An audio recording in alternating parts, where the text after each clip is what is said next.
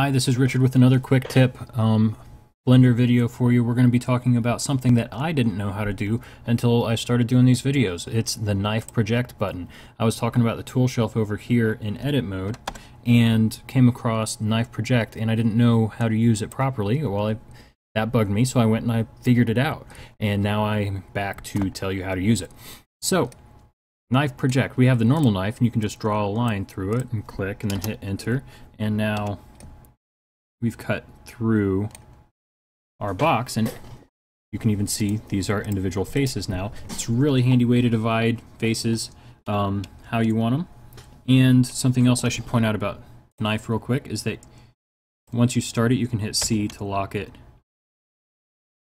to angles per your perspective. It's all based on your perspective. See, now it's 45, now it's straight up and down. That'd be 270, that'd be 90, what's that, 180, 360 or 0. I guess that'd be 45. But I just want to point that out as well. You hit C to constrain it to a line. But knife project. So, how do we use this? Well, first, let's undo that, because I want to subdivide this a few times so that you can see what's going on. We're going to go into object mode, and then just for the sake of showing this to you, I'm going to add a plane, or a cube, doesn't matter, tab into edit mode and delete the vertices, because that's going to leave an extra object up here, since you can only delete objects in object mode. So since I deleted it in edit mode, I now have an empty object with nothing in it but a little orange origin.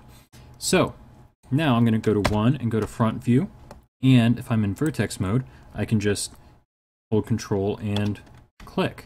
I hit Z to go into wireframe because I'm going to be drawing this inside of the cube, just because that's where everything's drawn on the center of the world, pretty much, when you go into a perfect view. Alright, I have a completed spiral. Turn that transform tool off real quick just to do that so that I can merge these. There we go. I've got a full loop. Now if I hit Alt and right click, you can see the whole thing. And let me turn on my Screencast Keys real quick. I always forget to do that. I don't know why. Sorry. If it really bugs you, complain about it, I guess, and maybe I'll try to start doing better about turning that on before I start recording. Now you can see I drew this inside of the box, so let's turn our transform tool back on and just move it outside of the box so that when I go into front view, you can see this on the front. Now, knife project. We want to cut this shape out of this box, and this is based on the perspective that we're looking at it. So first, make sure you're in object mode. You can tell right down here, I'm in object mode. I'm going to select my tool to cut, my cookie cutter. Then I'm going to hold shift and then select what I'm cutting, my cube. So then I'm going to tab into edit mode, and since I selected my cube last, it was actively selected. So I'm going to go into my cube's edit mode. But you see how my cookie cutter, my spiral, stayed orange? And this is going to cut it based on our perspective. So let's go into front ortho, this perfect mode, or this perfect perspective, and then we're just going to hit knife project. Bam, and that's it. Now, let's just move this away a little bit and go back into our cube. You can see, go into vertex mode, that it has cut that shape out. And everywhere that it's needed to, it's made it into individual faces. So this is really handy if you want to do something complex. You could even do this with curves, and then turn the curve into a mesh using Alt-C. Well, you'd do that here. Alt-C. You can change a mesh to a curve or a curve to a mesh. You could do this knife project with a curve and get a much nicer, cleaner shape out of it. You can do this with almost anything that's a mesh.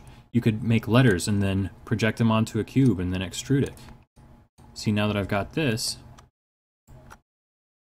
let's go into edge mode. I can select this all since it's a closed loop. And we'll go into vertex mode and we'll hit C, and then I'll just use my circle select to paint in all of these vertices. Whoops, I chose the wrong way. All right. So, oop.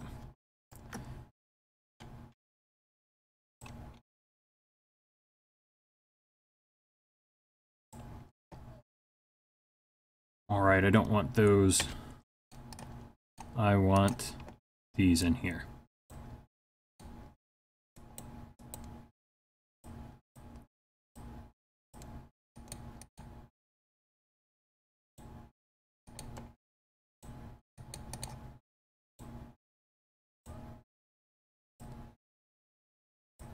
And now something I do want to say about Knife Project is that it can make pretty ugly topology. You might have to go back in here and redo some of this because there's triangles next to quads, next to n-gons. Look at this one here. There's a triangle cut out of this quad, making it an n-gon. A quad is any four-sided polygon. A tri is any three-sided polygon. Triangles and n-gons can cause some problems when it comes to shading and animating.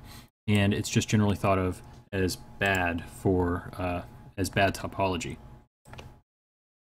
And now you can see, because I selected everything inside of that loop, I can just move this in and create a nice relief. I mean, you can do all sorts of things. That was just my first thought to demonstrate this to you. Actually, I want to hang on to that for a second to show you something here at the end. Now you can see I have a complex shape, and that was pretty easy to do. I didn't have to go in there and deform this mesh too very much and use the knife tool. I just used Knife Project to cut out the shape that I had made very quickly.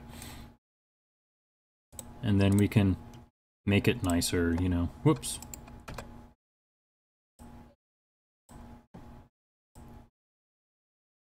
I don't know if that's nicer. See what bad topology does when you try to apply modifiers to it? It gets really ugly. Really fast. There we go. I guess that's a little bit better. But it's because we had bad topology, the computer didn't know exactly how to subdivide everything, so you get this really weird stuff in here. And that's why you would retopologize. And then even if we hit smooth, it's going to look weird, because the shading doesn't know how to go across some of these n-gons and triangles in here where it's all pinched. So let's get rid of that. And now I want to show you one last thing. Since this is a quick tip, we're going to keep it quick. This is really based on your perspective. I just wanted to highlight that real quick. Now I have just a different perspective, and let's go into edit mode and then Knife Project. See how it just cut that out? And then Knife Project. And it's really making a mess here. You can see it's all based on perspective where it cuts out, so you have to be very careful how you use that, and also notice that it doesn't affect the back face. Now, if we did this in wireframe mode, it still doesn't affect the back face. So understand, it only affects the front faces as you're using them. Alright, that's all I wanted to say about Knife Project. You can see how quickly it can mess up your topology and make a lot of ugly stuff, but it can also be really useful for doing very specific things. Thanks for watching!